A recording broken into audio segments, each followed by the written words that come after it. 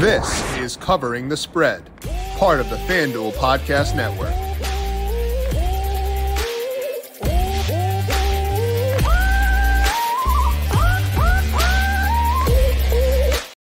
The Edmonton Oilers just keep on digging, and they have forced a game number 6 in the Stanley Cup Finals, and this game is in Edmonton for tonight. So a lot of intrigue as they could potentially pull off the comeback here. We're going to break down game number 6 of the Stanley Cup Finals between the Oilers and the Panthers by talking to Tom Vecchio for today, picking his brain on best bets for game 6 and talking some serious prices as well. Then later on, I'll talk Formula One in Spain and NASCAR in New Hampshire. This is Covering the Spread right here on the FanDuel Podcast Network and FanDuel Research. My name is Jim Sonis. I am a managing editor of digital media for FanDuel Research. Joined here to kick things off by Tom Vecchio. You can find Tom on Twitter at Tom_Vecchio1. Find his work at FanDuel Research and, of course, the FanDuel Podcast Network as well. Tom, Thursday should be a fun one. We got game number 6 coming in hot. How you doing today? I'm doing good. I'm a little bit worried, obviously. We spoke before the series began about the Panthers' money line, the Panthers, -1.5 on the series. But we also spoke about the Panthers winning the series 4-2. So there are a lot of things in play for me today. So, as we go on, we'll hit on some questions where, I have things pulling in potentially opposite directions. I absolutely want them to win tonight. That could cash all the bets. But if they don't win tonight, which is a trend that we could see happen, we lose one but still could win others. So there's so many parts that we have to discuss today. Yeah, I did misspeak. The game is tomorrow, so my bad on that. It is tomorrow night. Puck drop is at 7 o'clock Central, so 8 p.m. Eastern, so should be a lot of fun. We'll get you ready a day in advance for game 6. And again, we'll talk about series prices as mentioned as well. We'll do all that here in just 1 second. But first, a reminder to make sure you're subscribed to the Covering the Spread podcast feed wherever you get your podcast. Tomorrow, Dr. Ed Feng is back with us talking more Euro 2024 bets. We'll talk about some matches, early takeaways from the event so far, and where Ed sees value across FanDuel Sportsbook. That is tomorrow. As always, good stuff coming up next week as well. So go search for Covering the Spread wherever you get your podcasts, hit subscribe, and if you like what you hear, leave us a 5-star rating and review as well. And of course, this show is up on the FanDuel YouTube page and FanDuel TV Plus. Dingers, blasts, moonshots, whatever you call them, everyone loves home runs. And with FanDuel's Dinger Tuesdays, you can love them even more. That's right. Dinger Tuesdays are back for another season on America's #1 sportsbook. Just bet on any player to hit a home run. FanDuel will give you $5 in bonus bets for every home run hit during that game. As if you needed another reason to love the long ball. Make every moment more with FanDuel, official sports betting partner of Major League Baseball. Must be 21 plus and present in select states. Bonus issued as non-withdrawable bonus bets that expire 7 days after receipt. Max bonus $25 per game. Restrictions apply. See terms at sportsbook.fanduel.com. FanDuel is offering online sports wagering in Kansas under an agreement with Kansas Star Casino LLC. Gambling problem? Call 1-800-GAMBLER or visit FanDuel.com/RG in Colorado, DC, Iowa, Kentucky, Michigan, New Jersey, North Carolina, Ohio, Pennsylvania, Illinois, Tennessee, Vermont, and Virginia. Call 1-800-NEXT-STEP or text NEXT STEP to 53342 in Arizona, 1-888-789-7777. Or visit ccpg.org/chat in Connecticut, 1-800-9-WITH-IT in Indiana, 1-800-522-4700. Or visit ksgamblinghelp.com in Kansas, 1-877-770-STOP in Louisiana. Visit mdgamblinghelp.org in Maryland, 1-800-GAMBLER.net in West Virginia, 1-800-522-4700 in Wyoming. Hope is here. Visit gamblinghelplinema.org or call 800-327-5050 for 24/7 support in Massachusetts, or call 1-877-8-HOPE-NY or text HOPE-NY in New York. Now, Tom, Panthers get out to a 30-0 early lead, and it kind of played into what you said, where defense wins out and that defense is stifling. The past 2 games, very different. A lot of chaos, a lot of scoring, and 2 Edmonton wins. So they play fantastic hockey. I want to ask you, before we talk about the prices specifically, has there been anything different in those 2 games you've noticed that has led to this massive shift in the vibe of the series? Or is it just kind of the randomness you can get in small samples in hockey? Nothing has shifted.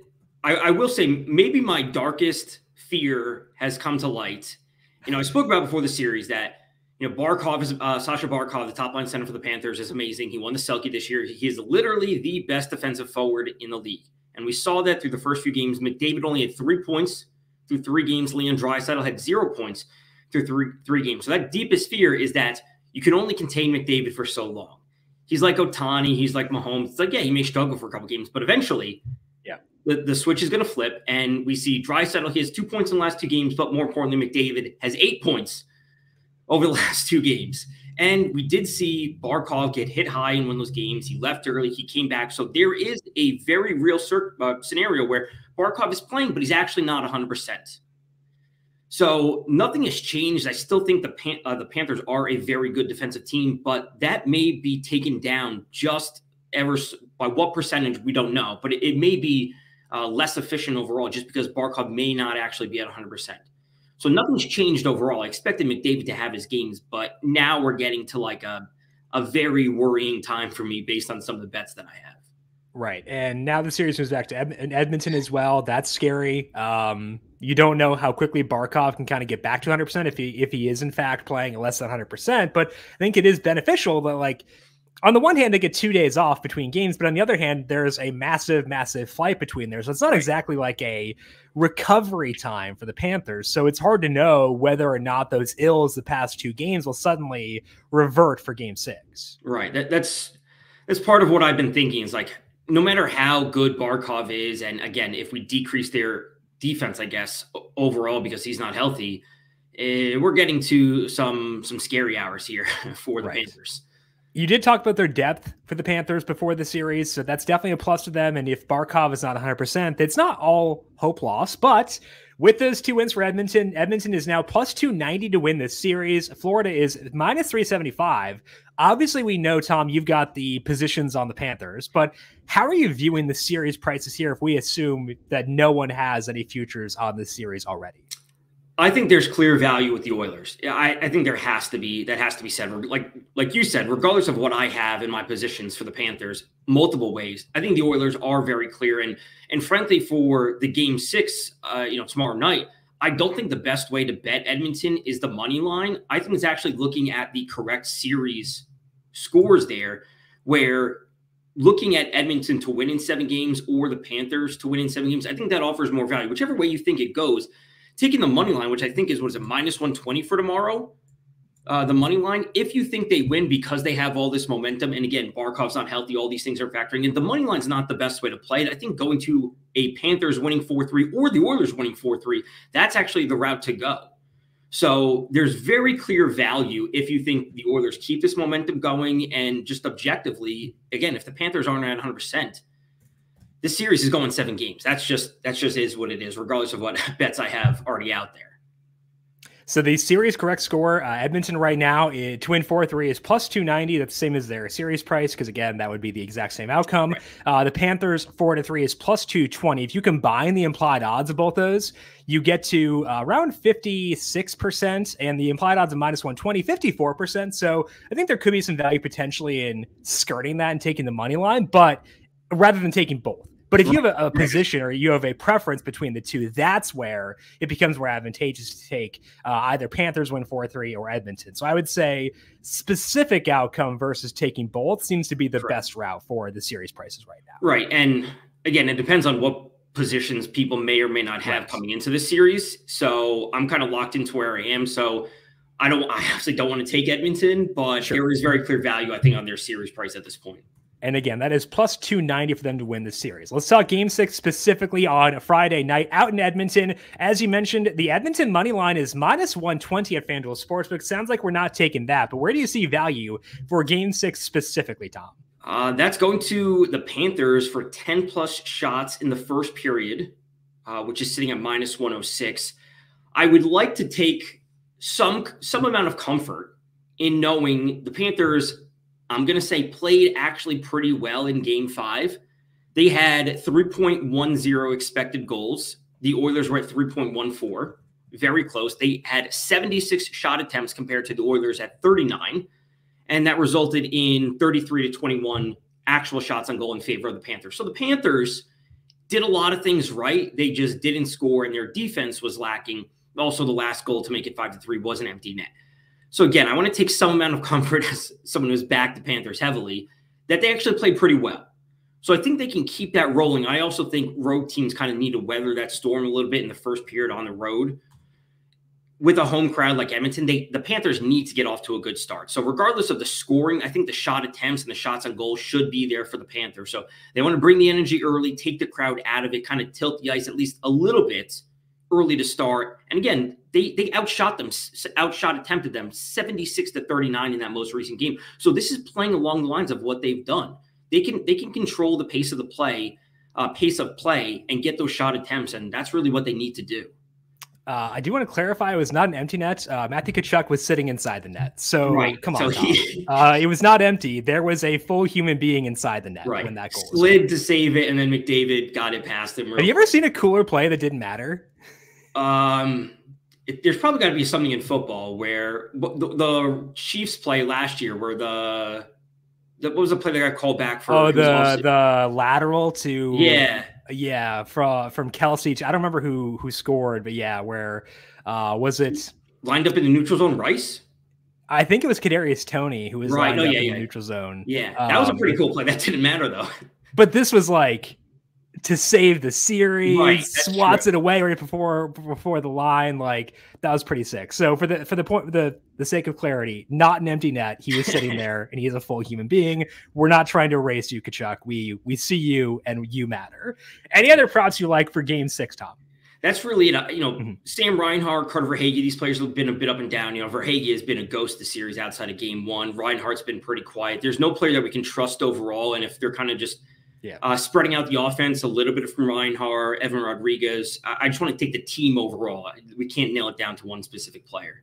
All right, so the bet that Tom likes most here for Game 6 is the Panthers to have 10-plus shots in the first period. That is -106, but also some consideration for either the Oilers to win in 4-3 at +290 or the Panthers to win in 4-3 at +220. Both those available over at FanDuel Sportsbook. That's all we got for Tom for today. You can find Tom on X at Tom_Vecchio1. Find his work over at FanDuel Research on the FanDuel Podcast Network. Tom, enjoy Game 6 tomorrow. Good luck to your Panthers tickets, and we'll talk to you again soon. Thanks for having me.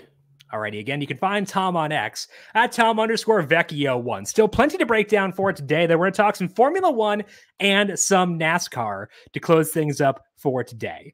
Let's begin things on the Formula One side of things. Formula One is in Barcelona for this week, and that track is a very different track than what we've seen recently, where we had Monaco and Montreal, and both those tracks are street courses, and they have heavy curbing, and that's a tough thing for Red Bull given how low their car is. And we've seen some struggles for Red Bull in those races. Verstappen did still win one of them, but they've been more vulnerable than they would have been previously. So different track. And when we go back to a more traditional circuit, it does boost Red Bull, or Verstappen at least, quite a bit in my model. I've got Max at 62% to win this race. So the model gives Max a lot of respect. His implied odds are his betting odds at FanDuel Sportsbook are -240. So FanDuel giving Verstappen a lot of respect as well.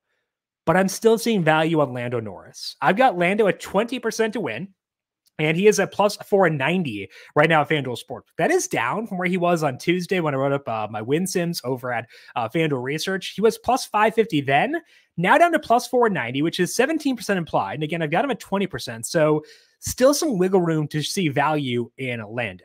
Lando was faster than Verstappen in Miami, maybe due to damage for Verstappen, but that accounts for the safety car, and Lando was still faster. He finished second behind Verstappen within a second of him in Imola. He also had better overall median lap times than Max in Canada, though Max is faster when the track was dry, and I don't care about what they did overall. I care more about the dry conditions. So Max overall better performance in Canada than what Lando had. That's why Max is a favorite, and pretty high up there, 62% for me. But I do think that Lando still deserves respect. He's finished on the podium in 4 out of the past 5 races. I do show value in him to finish on the podium at -190, but +490 to win is good value for me as well. I'm curious to see what Mercedes and Ferrari do in this race, given it's a more traditional circuit and their improvements have come on less traditional circuits, but we'll see on that. But I think to me, it really does come down to Max versus Lando, and I want to go to the Lando side of things. +490 to win at FanDuel Sportsbook, and again, the podium odds -190 also a value for me. Still seeing a bit of value on Pierre Gasly to finish inside the points as well. It's another bet that has moved since I wrote things up over on Tuesday for the site. At the time, Gasly was plus 410. He's now down to 3-1 to finish inside the points. That's still a value for me. I have Gasly at 29%. He has finished inside the points in 2 out of 3 races since he got the upgrades for Alpine. He did downplay their chances in the media this week, saying, we've got no upgrades coming soon. Other teams probably will. So he doesn't sound super optimistic, and it is a shorter number than what we had on Tuesday. But for this race specifically, I am okay being above market on Pierre Gasly to finish inside the points. That is 3-1 at FanDuel Sportsbook. So the 2 F1 bets I like as of right now are going to be Lando Norris to win at plus 490 and Pierre Gasly to finish inside the points. That is 3-1 at FanDuel Sportsbook.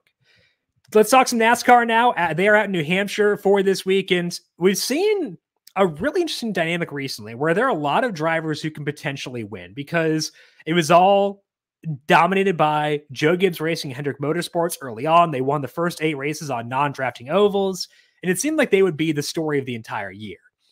Recently, though, Ford has improved, and that gives us a pretty large pool of drivers who can win, whereas it was like 8 or so before. It's now quite a few. I have got 8 drivers with win odds for this race between 7% and 9.8%. So a big grouping there, and it's big tier.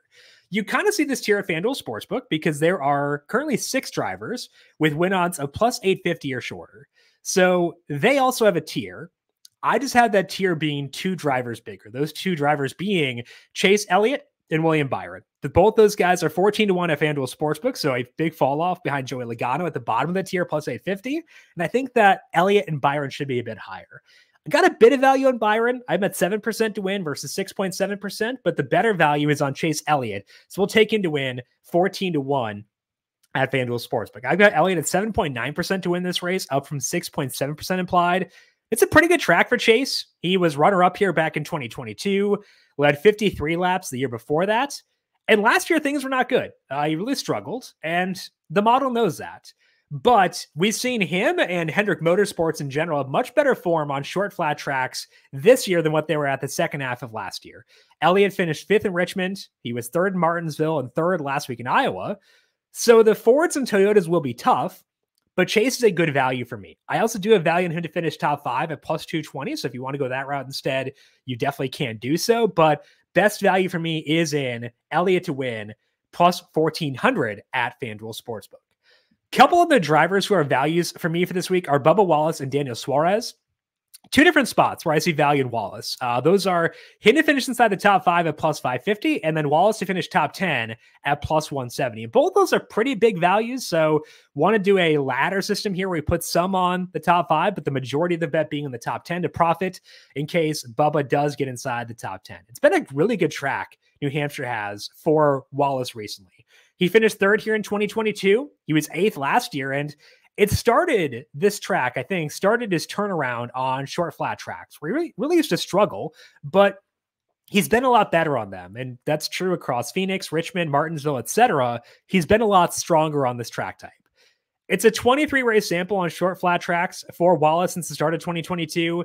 He has just 6 top 10s, which is 26%, and only 2 top 5s, which is 8.7%. But he's had good runs that have not resulted in good finishes. So I think there's more upside than what he has shown for some positive regression here.